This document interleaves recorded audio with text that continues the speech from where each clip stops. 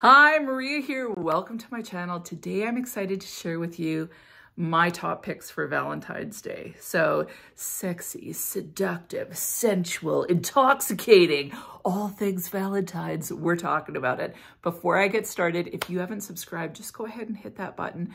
Join the Weird and Wonderful family. We are a uniquely diverse, positive bunch, and you need to be a part of it. And without further ado, let's get into this. When I think Valentine's Day, I think for the most part, you know, intoxicating date night fragrances, ones that I know a man are going to love, but I also want to pick something that is going to make you feel super sexy too. So I want it to kind of fit both those things. Sometimes we can wear a fragrance that we feel powerful in, but it's not necessarily gonna, you know, kind of lure in your significant other. So I wanted to bring you one that I think kind of does both. Probably number one, like the first fragrance that I think of is Scandal by Night by Jean Paul Gaultier. Now this fragrance, it's uber sexy. Like the honey in fragrances overall, I find to be so sexy. Now, Scandal, the original, it's bombastic, it's kind of in your face, but it's not for everybody because the honey in that one is so indolic that sometimes it actually just kind of smells like pee. And on me, unfortunately, I get the pee. Like, it just does not smell right. This one does not smell like that. So when I put this fragrance on, I get that honey, but it smells seductive and sensual, slightly indolic, but not the same way as the original. But what makes this one so kind of luscious and sexy is the cherry that's involved. The cherry isn't like a lost cherry, which is a darker kind of like, almost like a black forest cherry in liquor. This one is a little bit of a brighter cherry. There's some pear in this one as well.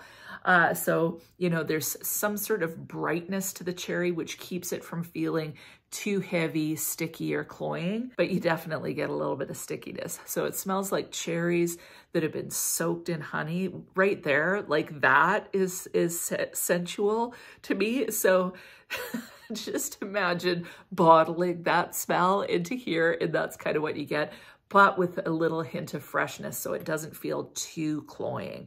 So this is just gorgeous. I think that the main floral in this one is tuberose, but I think there's some jasmine in there as well.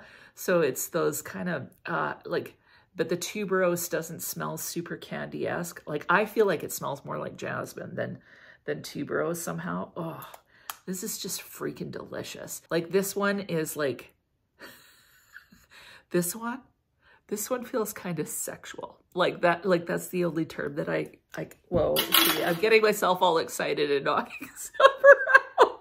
Anyway, before I get too embarrassed, I'm just gonna say this is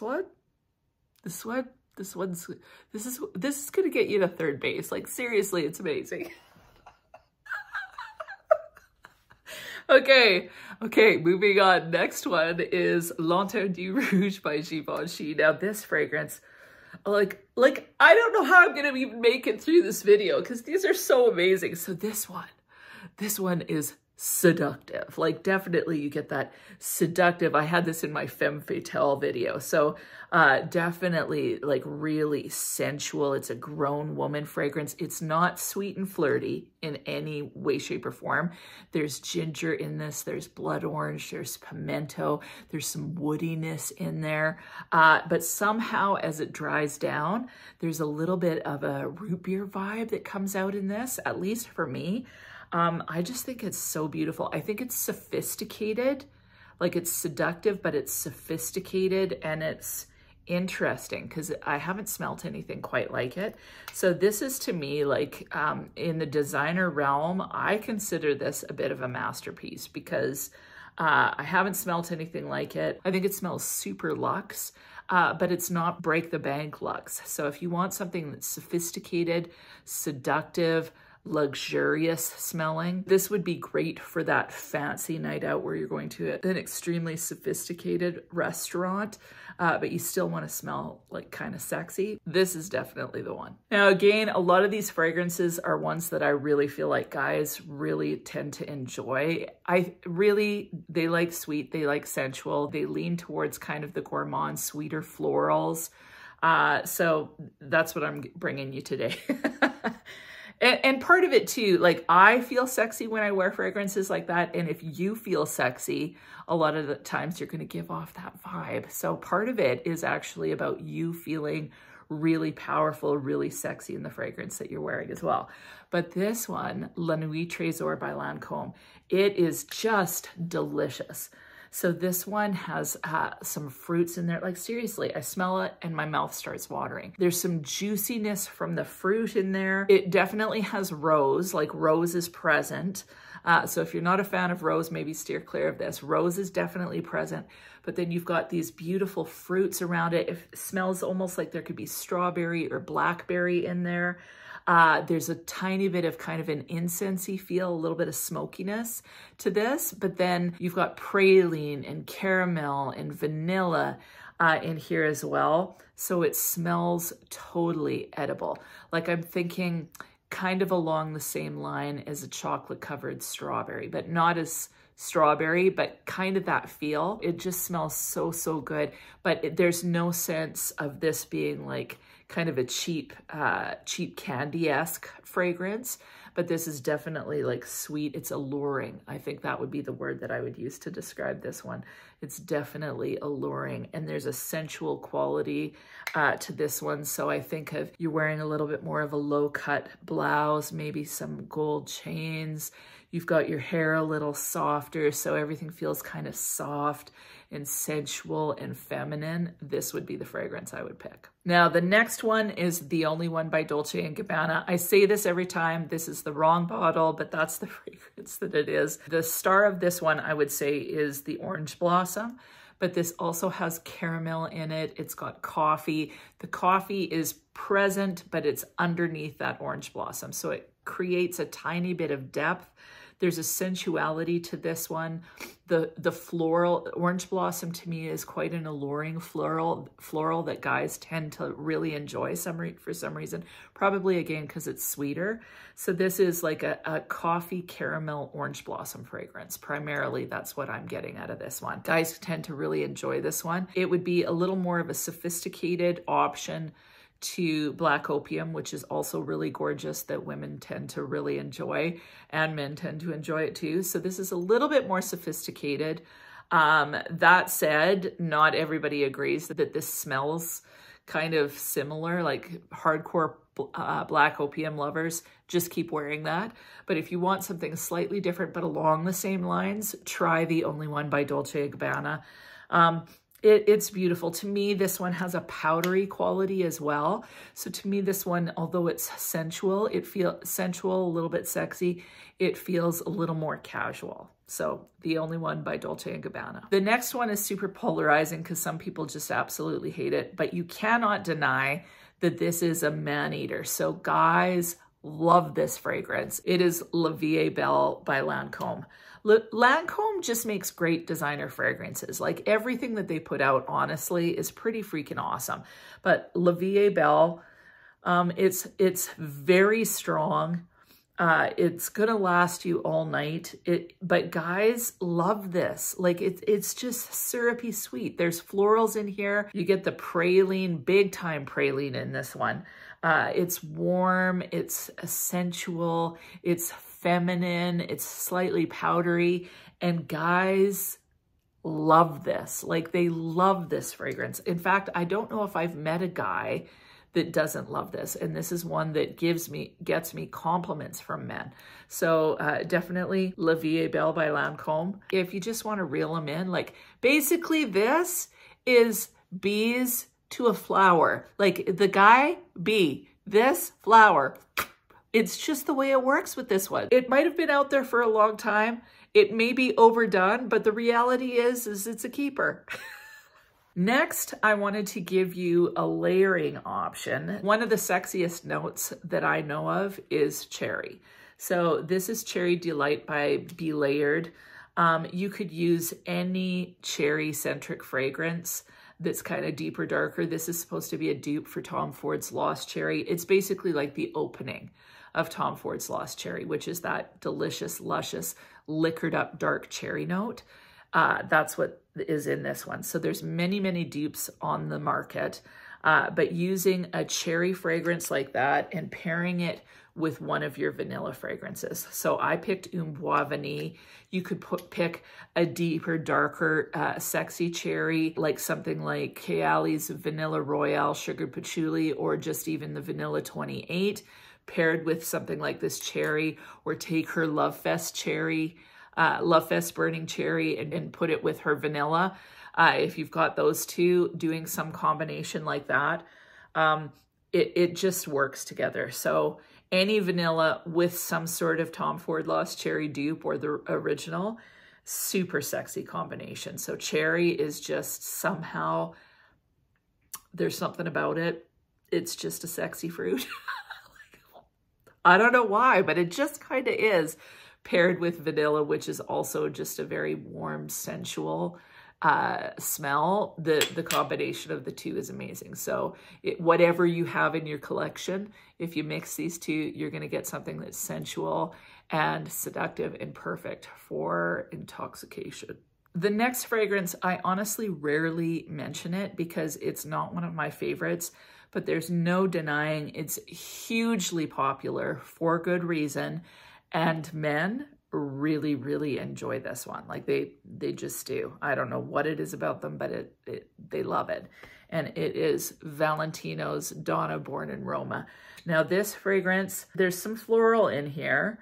I think it's jasmine. There's bourbon vanilla. There's some woodiness in there. I believe there's black currant. That doesn't come out majorly, but you do get a hint of fruitiness to this one. To me, it works very similar to The Only One by Dolce & Gabbana, where you're getting some florals. There's that vanilla component or sweet component with a little bit of powderiness. And that powderiness creates a softness, creates a femininity. I think most men are attracted to a softer femininity, honestly. So alluring, sensual, as opposed to in your face and overly provocative, like something like this. Every guy's different, I'm assuming, but definitely this is very feminine. It's alluring. There's a softness because of this powdery nature to it. It has a beautiful kind of scent bubble that you get from it. But to me, it tends to lean a little bit closer into the skin. So like if you walk by them, they're going to get just a slight gentle whiff of this. But yeah, for whatever reason, guys really tend to love this one. So Valentino Donna, Born in Roma, awesome. Now, another one I rarely talk about, but I think it is very kind of sexy and sensual and great for a date night, would be The Only One Intense by Dolce & Gabbana. So this one, like, it's so good. So good. So this one has some green apple. I don't really get the green apple. There's coconut. I get the coconut. What I get is kind of a boozy coconut that starts to dry down into a little bit more woody. This one's a little bit more seductive feeling, a little bit darker than The Only One, which feels a little more casual. This one feels actually a little more opulent. It's just beautiful. Like there's something about it that's super sexy and just decadent because of that kind of almost like a boozy coconut feel is what I get. This one also has a good dose of vanilla. So as it dries down, like this smells so good. I'm wearing it today. I'm definitely wearing this because it smells so good, and I haven't worn it in a long time because somehow I wasn't liking the woodiness, but I intoxicate myself when I smell this. Like it's so good.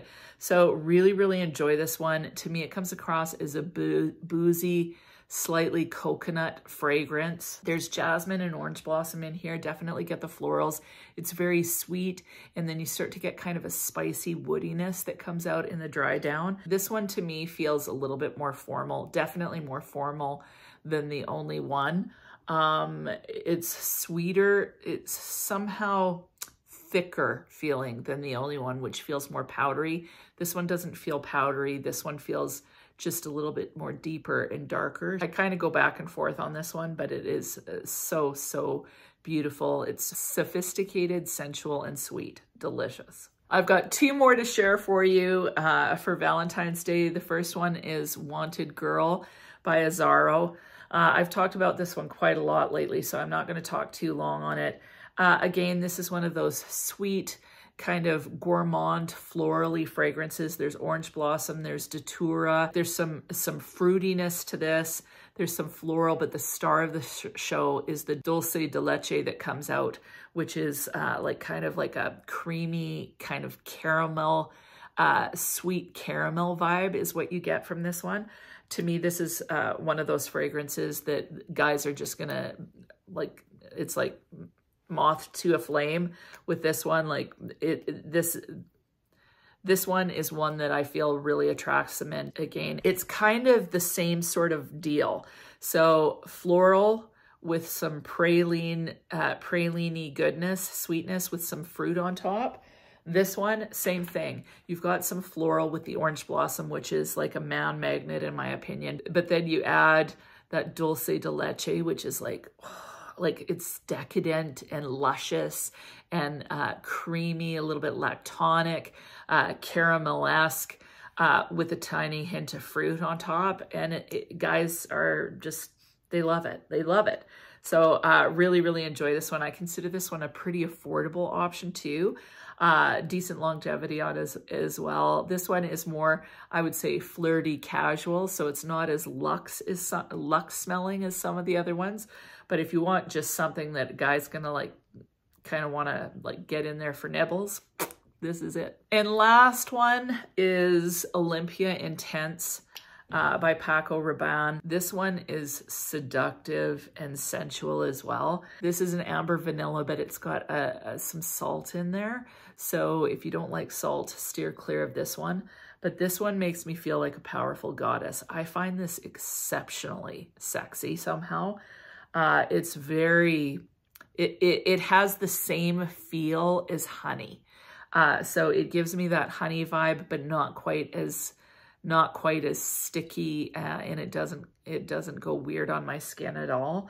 The amber and the vanilla and the salt creates this delicious kind of sensual sweetness on the skin, where it smells almost like it's your own skin that's been baked in the sun after being in the ocean. So it's a very sensual feeling.